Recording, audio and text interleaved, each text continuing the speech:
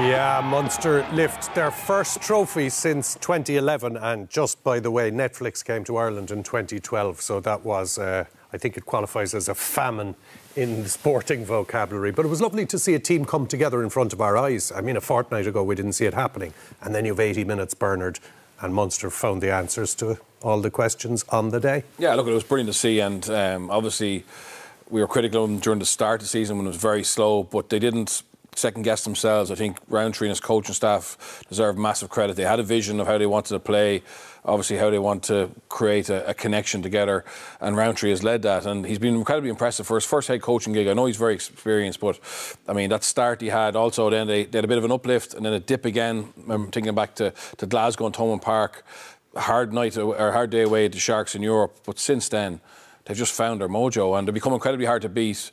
But you can see the fitness levels, the skill set all improving, and this is a trophy that could bring him back to the top table, because I think they'll get massive belief from this. Well, that's it. Until it was landed, you weren't sure. And I mean, Munster were looking for inspiration there at around 60 minutes. You were going, where is it coming from? And man, did they find it.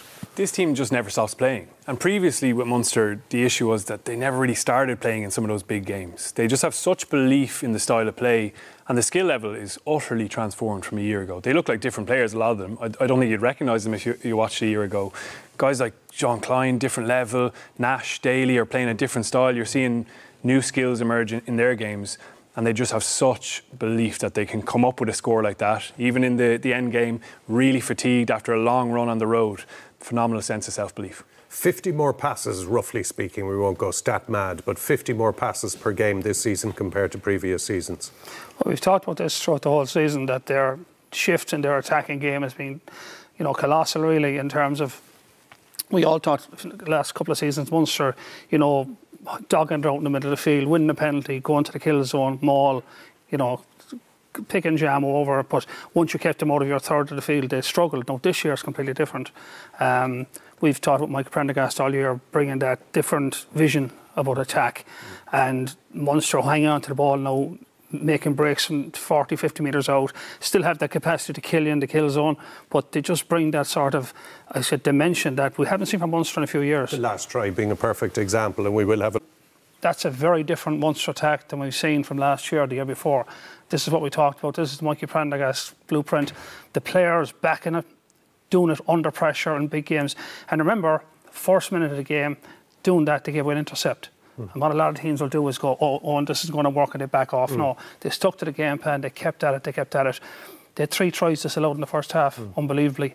One we feel was probably... bit unfortunate, yeah, that double movement could have gone either way. But this is a different Munster attack, and they're now playing a different brand of rugby, and the dividends are there to see. Well, this is it, but to come together for that last try again, but I mean, throughout, as Eddie has said, because we watched at the start of the season and everyone was like, what's happening? 5 out of 7 losses. Is this going to be another false dawn?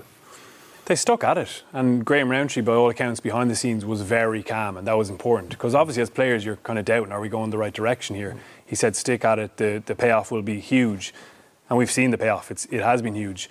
The bravery as well is a massive part of it, because, as Eddie says, the negative side of actually playing those passes is potentially getting picked off, losing the gain line, suddenly you're struggling, you're kicking from a bad position. But it puts great pace into it. I mean, doesn't it get the opposition guessing constantly? And it just shows that players can play different styles. Some of them had probably been typecast and seen as maybe limited players, but all of them have shown there's much more to their game.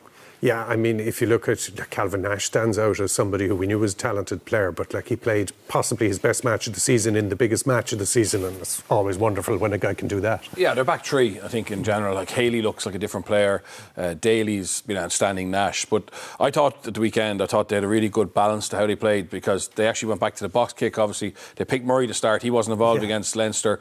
Against Leinster they kicked it long and on, and because they didn't want to give Leinster lineouts. There they recognised that they could win the aerial battle in the back three, so they had so much possession from that source, and then they got into their attacking shape that Eddie showed, and there was a real nice balance to how they play. Just a word on the box kick, because everyone was going, no, not more box kicking for years. Well, a good box kick with a great chase against a team. And against a team who aren't comfortable under it. Yeah. They're obviously comfortable if you kick it long to them because they have the firepower to run it back. But Munster took them into place, didn't want to go.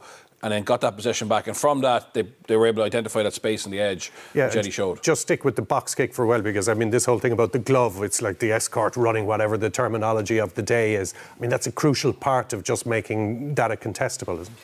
Yeah, it's players making what could be a contested situation uncontested. And you saw it a number of times, and we'll actually see one of the clips where Munster players were able to just win the ball without even taking off. Really good teamwork, really everyone just being on the same page. And Conor Murray's excellence in the kick. He's had a brilliant season. And he was one of the survivors of that 2011 game. Incredible.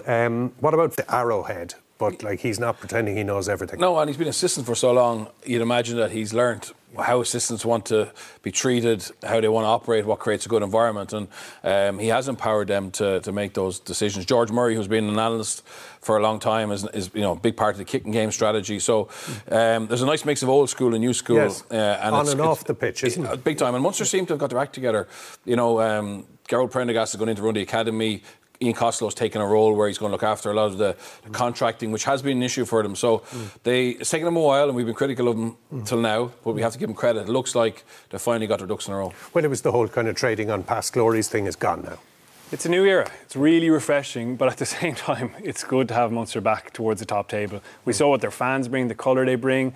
The element of history is really nice, but it's a new identity, and Rowntree's a really good leader. He's really a modern leader, even though he's experienced.